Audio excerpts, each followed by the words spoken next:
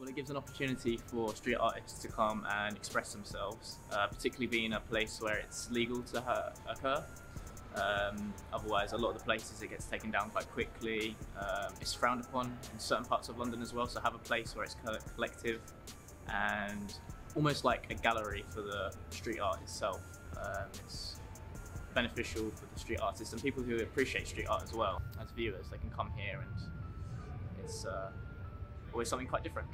So I think as a tourist coming to see London, there's a lot of offerings of art in London. We have the National Portrait Gallery, we have the Tate Modern, but none of these really give an opportunity to express street art, and I think that's a really important part of London since there is so much street art that you can find around the streets, and having it in one centralised location, it does almost give it as a platform to show off so many different artists with different types of expressions, and it's a collective of art pieces which you might not find in mainstream galleries.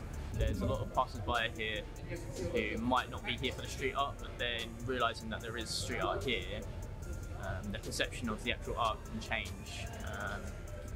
And people who might at first be quite negative towards it might see something that they quite like or something that's quite unique, and then have their perception changed in a way that they're more positive towards street art. And so having this here in quite a central location part of London allows for not only people who appreciate street art, but people who might not be on their way looking for street art but find it accidentally and then have their opinion changed by chance. But obviously without this being here, there isn't a possibility for that chance.